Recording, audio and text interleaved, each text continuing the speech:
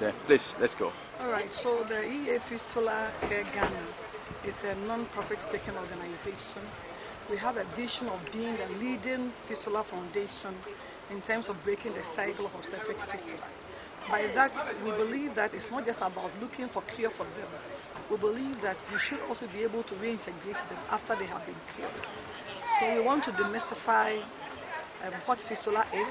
We want to tell the whole world that fistula is not a spiritual disease. That fistula is a medical condition that could only be treated with surgery. We also want to play advocacy roles in development of policies and also in support, helping others, drawing other people's attention to the plight of fistula women and bringing them on board to support women with fistula. That's basically what we want to do. We also believe that we should carry out more researches and dissemination so that people will understand what fistula is and then also be interested in carrying researches in fistula. So we need more advice on if we the men, if our woman is a victim or something, how do we use to support the woman on it so that she will not feel like discrimination or something? Alright, so I want to say that when the woman gets fistula, already she's so disturbed, she's so disorganized, she's prone to mental problems. So that is not the time to shun the woman or maltreat her. You give her love, you show her attention. It's not the end of life. It is curable. If you contact us, we can link you to where you can get help. Even if you don't have money, we can still organize and get money to support you so that your woman will be fine. So support her, don't divorce her, it is curable. So what's the way forward for you as an organization? So the way forward is to go into the interior because these men are hiding. They scarcely come out. So we want to go deeper into the interior to really look for them and help them regain their dignity and also support their children. Right. Your name and your position? I'm Dr. Ernest Nesid. I'm a lecturer at the School of Nursing and Midwifery. Yeah, like the speaker there said, we won't usually to attribute such situations to maybe witchcraft, case, whatever.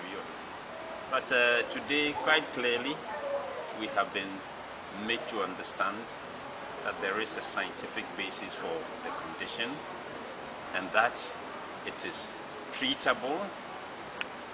It is not doomsday as perhaps some of us may be minded to look at it, and that with the proper attention, with the holistic attention to the whole thing, there is prospect for treatment and redemption for people who have the misfortune of, suffering this ailment. So today, like the signpost there, fistula is treatable. It is possible to give people hope, and that is what the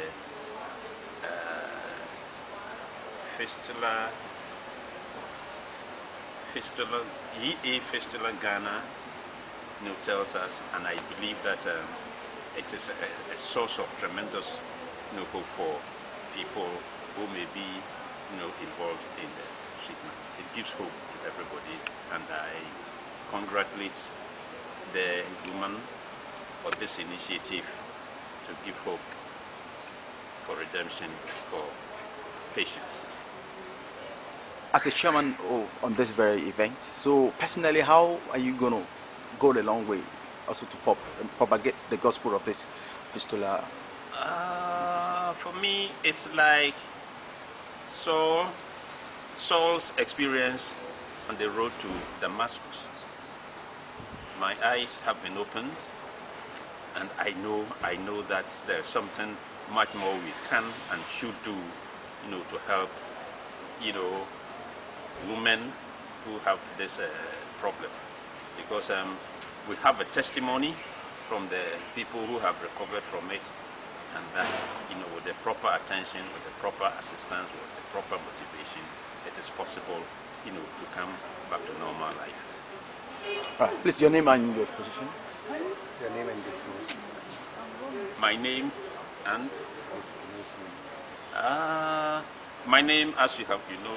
Alright, so my name is Dr. Kwame Nimbuama. I'm an obstetrician gynecologist, and I currently work at the University of Ghana Medical Center. I'm really greatly delighted to be at the launch of the E.A Fistula Care Ghana. Indeed, the research done by Dr. Ernestina has provided real concrete data, and the good thing is that it explores the socio-economic, cultural and religious beliefs of these women and of the society in general that really led to the condition and affects the condition, and even after the surgical intervention for cure is done by the women, how these women get integrated into the society and to get their lives back, as it were. So I'm particularly excited about the work and about what the foundation seeks to do in one, creating awareness about the condition of obstetric fistula, which means that a woman had problems during labor, couldn't get access to deliver in a hospital, if I should say, and to have most likely a surgical intervention that leads this woman later to be leaking urine and sometimes feces or both. And so this work is going to create awareness in our community so that people are going to access care in hospitals for delivery. That's what we talk about, supervised delivery, so that people won't say they are delivering at home, or even, if I should dare say, traditional birth attendants. They would rather go to hospital because that is where we can really care for them and offer them what they need. We are also going to, the NGO is going to also train health workers in general so that we'll be able to, as it were, create very nice and good environments within health facilities that would encourage all women to want to come to health facilities to deliver, because they will find our facilities to be friendly, and therefore they would come and deliver there. And most importantly also, to also provide care for women who have unfortunately suffered the condition, be able to provide funding for their surgeries and the needed support, medical and social support. And then after they have had the surgery, to be able to reintegrate them back into their society, because sometimes, because these women are smelling of urine and things, they get ostracized by their own families, by the community. So it is very welcoming news for us to hear the E.A Fistula Care project being launched in Ghana, to also lend support to work already ongoing to eradicate fistula from Ghana. This is a very commendable effort, particularly when it was informed by a PhD research work and an encounter with a fistula patient. This is very touching, and she needs to be encouraged and supported as much as possible. So taking this to the next level, personally, what do you think is needed to be applied? I think one of the major bottlenecks for fistula care in Ghana is our inability to recruit the patients, our inability to find them, and our inability to recruit the patient. And I saw as one of the bullets for their core functions or deliverables would be to improve fistula patient recruitment. So that for me is welcoming news. Remember, I'm a fistula surgeon. So if you can find them and we can fix them, then we help to cure them and reduce the numbers suffering from obstetric fistula. All right. Any submission from your hand? I think we need to also, as a matter of urgency, do our best to sustain awareness on fistula.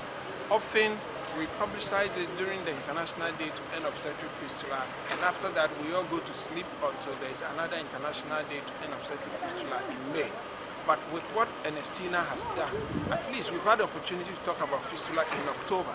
So sustained awareness will be an important component to helping to eliminate fistula in Ghana ultimately. Please, your name and your position. I'm Dr. Gabriel Ganyaglo, a fistula surgeon at the Koribu Teaching Hospital and a member of the National Fistula Task Force of Ghana. Thank you so much.